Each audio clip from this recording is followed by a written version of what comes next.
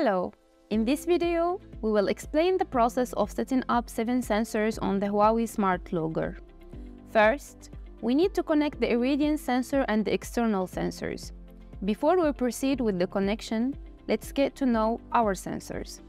Our product set consists of the main sensor, which is the irradiance sensor, and the connectable external sensors, which are the ambient temperature sensor, the model temperature sensor, the wind speed sensor, the wind direction sensor. The connectors that link the external sensors have different pin numbers. Therefore, there is no risk of making a wrong connection. By following the pin numbers, we connect the irradiance sensor box and the external sensors.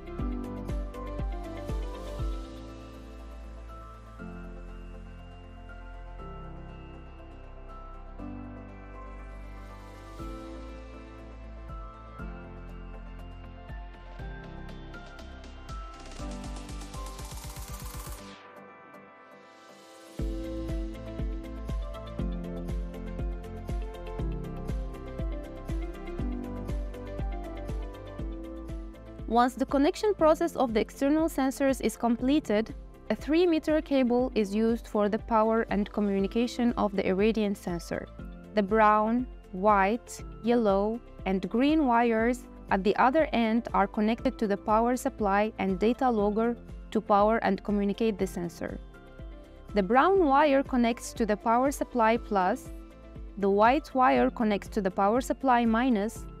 7 sensors operate with a voltage of 12 to 30 VDC. The recommended voltage is 24 VDC. The green and yellow wires are connected to the Modbus ports on the Smartlogger. The Smartlogger has 3 Modbus communication ports.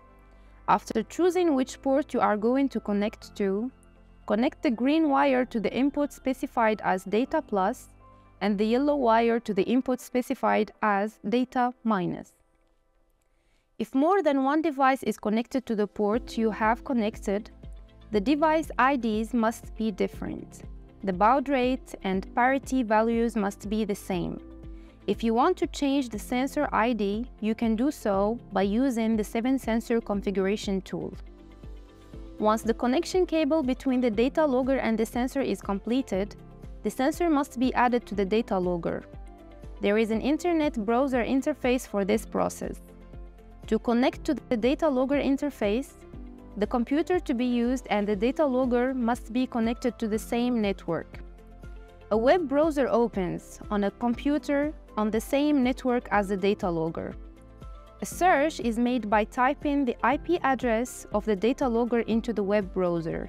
If the necessary connections have been established correctly, the corresponding interface is opened. If you do not know the IP address of the data logger, you must ask the person who installed it.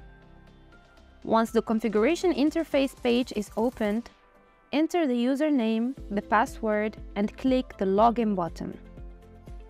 Go to the maintenance page on the screen that appears. Click on Connect Device under the Hidden Device Management on the left pane of this page. The configuration of 7 sensors by the Smartlogger is done from the Add Devices section in the lower part of the screen that opens. Once the Add Device window is opened, select the EMI or EMI option in the Device Type section. Then, in the Connection Mode section, select Modbus RTU option, and in the port number section select COM or COM. The address section is the ID address of the sensor. Finally, click on the Add Devices button. If there are no problems with your cable connections, the Add Device process will complete successfully. Once the process of adding devices is completed, go to the Monitoring section at the top of the page. Select the EMI we have added from the devices on the left side of this section.